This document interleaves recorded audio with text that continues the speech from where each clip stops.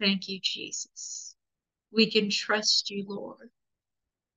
We can trust you in the midst of all storms, in the midst of pain and frustration, inability to sleep, every bit of device that comes against us.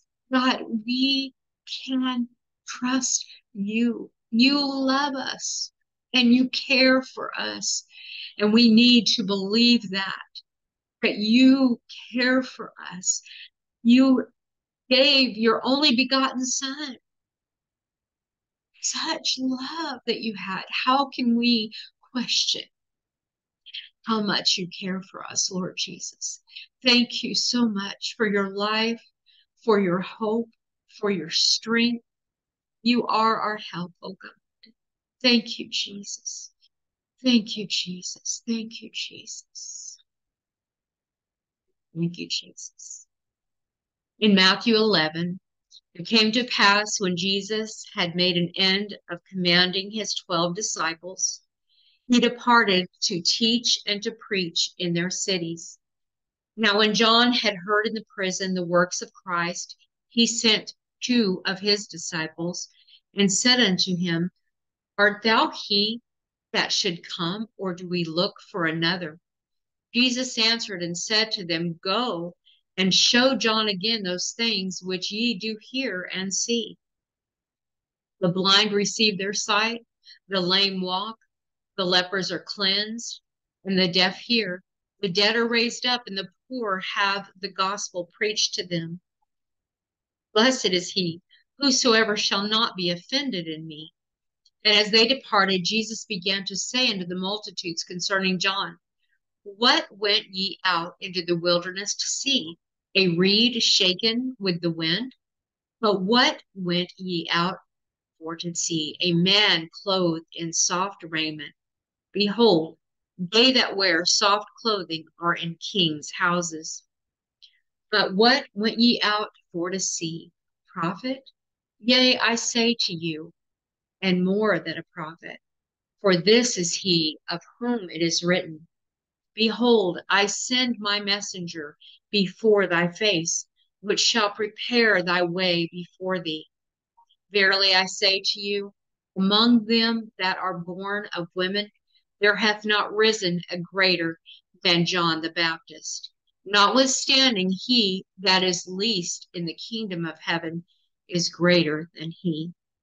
And from the days of John the Baptist until now, the kingdom of heaven suffereth violence, and the violent take it by force.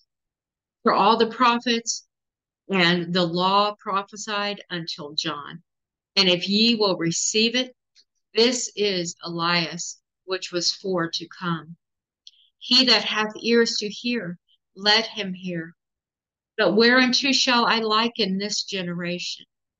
It is like unto children sitting in the market and calling unto their fellows and saying, We have piped unto you, and ye have not danced. We have mourned unto you, and ye have not lamented.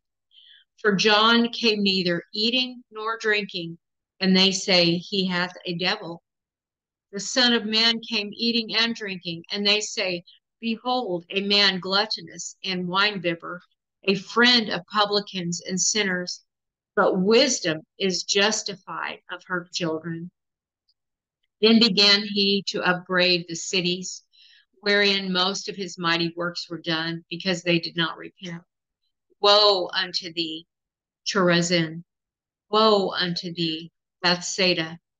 For if the mighty works which were done in you had been done in Tyre and Sidon, they would have repented long ago in sackcloth and ashes. But I say unto you, it shall be more tolerable for Tyre and Sidon at the day of judgment than for you. And thou, Capernaum, which art exalted unto heaven, shall be brought down to hell. For if the mighty works which have been done in thee have been done in Sodom, it would have remained until this day. But I say unto you that it shall be more tolerable for the land of Sodom in the day of judgment than for thee. At that time Jesus answered and said, I thank thee, O Father, Lord of heaven and earth, because thou hast hid these things from the wise and prudent, and hast revealed them unto babes. Even so, Father, for so it seemed good in your sight. All things are delivered unto me of my Father, and no man knoweth the Son but the Father, neither knoweth any man the Father save the Son, and he to whomsoever the Son will reveal him. Come unto me, all that labor and are heavy laden, I will give you rest.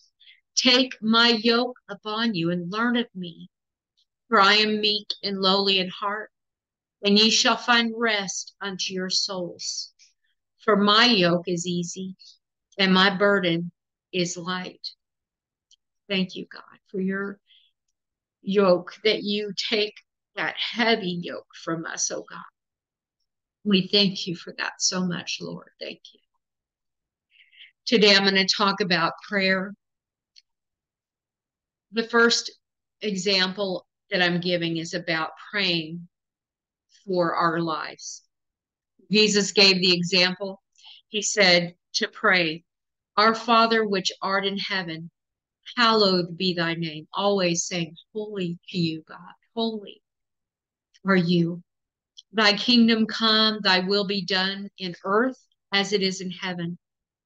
Give us this day our daily bread, and forgive us our debts as we forgive our debtors. Lead us not into temptation, but deliver us from evil.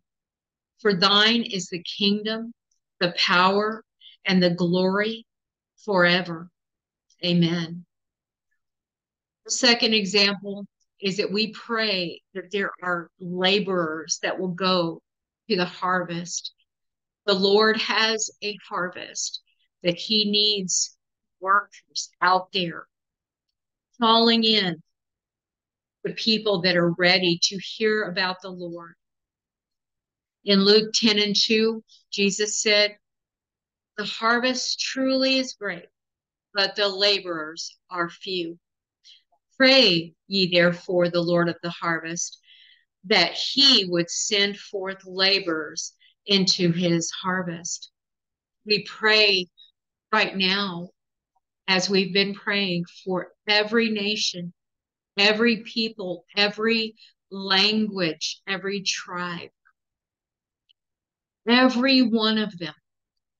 We pray for laborers. We pray for miracle to reach them, for Bibles to be brought to them by whatever means, for there to be signs and wonders, for them to see the Lord in whatever fashion it takes for them to have a miraculous understanding of Jesus and his love for them. We pray that these laborers, whoever they are and wherever they are and by what means they need to do it, that they would have that harvest ready, that they would draw in people to Jesus, that they would shine the light, that they would speak with grace and truth as Jesus has taught us, that they would always bring with grace the truth of the Lord. The people will repent and be baptized in the name of Jesus and be filled with the Holy Ghost. Lord, I pray for those laborers. They won't bring condemnation because he is not condemning us. He is not a God of condemnation. That is Satan's voice. So every laborer that goes forth, you would have grace and you would have truth, because there will be many people that you will face in every kind of life situation, gods that they worship, demonic involvement, witchcraft, other types of sin in their life. We have to have grace and truth. We also don't want to stop praying for others. We want to pray without ceasing. We're instructed in 1 Thessalonians 5:17. Pray without ceasing. In Acts 12:5, Peter was kept in prison, but prayer was made without ceasing of the church unto God for him.